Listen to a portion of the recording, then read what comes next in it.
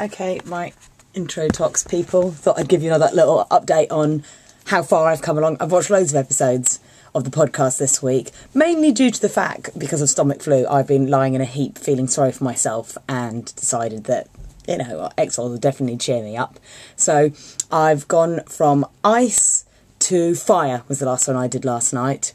And while there's some ridiculously awful episodes in the middle of them, Ice and Fire happen to be two of my favourite X-Files episodes. Ice I adore, and I adore the podcast because I don't know if I'll be able to watch that without assuming the little worms will really want to just be wearing tuxedos, and all they really want is a nice night out on the town where they could dress up in a little suit, maybe go dancing, have dinner, you know.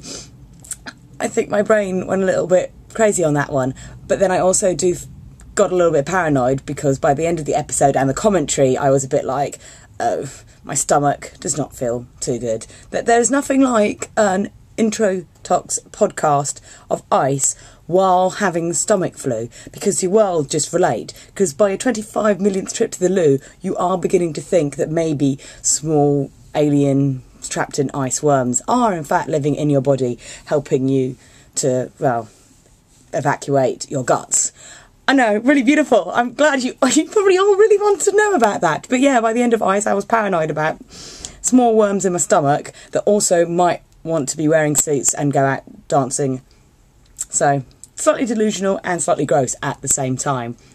I love the fact that everyone equally hates space as the worst episodes of X-Files ever, and the general consensus that Mulder's still kind of useless and it was the worst set ever with, like, I'm pretty sure, like, the children I work with could make a better set out of, like, you know, bottle top lids and painted dials and stuff. You know, in England we have Doctor Who and you kind of think it's cheesy and tacky, but you know what?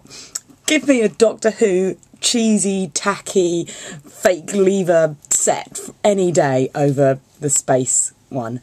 And also, space is just a terrible, terrible episode. I don't really want ghost face thing from the moon. Like, I mean, that was about the only kind of creepy bit. And even then, it was just like, oh, what an interesting idea. Space ghosts. And no, I mean, my mind just goes blank on the episode. It was just the most boring thing in the history of mankind. You know, I mean, I think I even like Ghost in the Machine better, because at least it had the excitement of, like, oh my goodness, Scully versus Whirly Blades. Okay, the most pathetic Whirly Blades known to man or beast, but still, she got to do something cool, and that was better than the pointlessness that was the episode of Space. Obviously, Fire being my all-time favourite episode. I love Mark Sheppard. I absolutely adore the man. And he's in, like, everything. Like, I love him from, like, The Middleman. And obviously I love him from X-Files. X-Files. Supernatural, because I'm a huge Supernatural fan. And because of Supernatural, it means that Mark Sheppard keeps turning up at every convention going. I think I've now have 6, like, photos with him and, like, about 1 million autographs. I'm running out of things for him to sign. I even got him to sign the X-Files print I have of him going like this. So I'm like, oh yeah, I've got my Mark Sheppard, Bob the Caretaker, Incinerator Man photo. Yeah, that makes me feel cool. And also, he's Mark Sheppard. And also, that episode proves how he became Crowley in Supernatural. Because, you know, you don't start off as the most insane, I love to set shit on fire mental case, and end up as the king of hell, where you want to destroy the world, you control the demons, and you're the king of hell. It's like the progression is just so natural, is what I thought.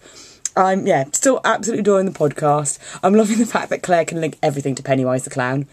I've never once even, like, been scared of clowns. I mean, apart from it, and then when he turned into a giant mutant space grasshopper, I was a bit like, this has lost all appeal to me. I bet that's the bit when Mulder was watching it, and he went, clowns. When he turned into an alien grasshopper, he was like, see, alien grasshoppers, see, it proves it, you know, all clowns are now alien grasshoppers. And you're like, oh Mulder, I bet you really do think alien grasshoppers live in caves and you cannot wait for that to turn up in the X-Files. I bet you sit around watching all these movies that we watch and go, right, this movie, now when is this going to be my case? So you sat there kind of going, yeah, clowns, alien grasshoppers, right, let's create an X-Files, do some research, hide it in a file, and then one day just take it out and go, oh my goodness, Scully, look at this file, look at all this clear evidence, let's go investigate. And what other classic films? Piranha. He probably like watched that and thought, oh yeah, mutated like piranha fish that eventually fly and mutate. Yep, okay, secret footage from that. Yeah, doctor some images. Look, Scully, I found this real sent-in video documentary about flying piranhas. Or mosquito, one of the giant mosquitoes. Like, oh my goodness. Oh my god, he must have loved B-movies. I was a big fan of all the old stuff, like Them with the giant spiders and The Day the Earth Stood Still. I bet he's like just gone, researched them all and made up fake X-Files to fill that cabinet. Which reminds me of the fact that I used to do that. I used to have a filing cabinet. I remember that. My mum was like, we need to get you a cupboard or something to store all your shit in. I was like, I want a filing cabinet. You don't need a filing cabinet. Yes, I do. I want a filing cabinet. So in my wonderful, teenage bedroom, there was a massive metal filing cabinet that had X-Files stickers all over it and had all the files in it. And I'd be able to go yeah, what secret case am I working on? Oh, yes, it's this. It's clearly an episode of Star Trek that I have cut out pictures from and pretended it's a real case. I was such a sad teenager. But then I'm also the girl that had the X-Files action figures and wrapped Scully in ribbon to make it look like her wedding dress. And they had a wedding on, strangely, a church made out of X-Files box sets. And the priest was the burnt corpse thing from the hospital stretcher from the X-Files action figure set. Yeah, I'm mature, really, really. Unfortunately, it hasn't changed much at all. Every time I do one of these video things, you get a sneak peek of my Doctor Who action figure collection.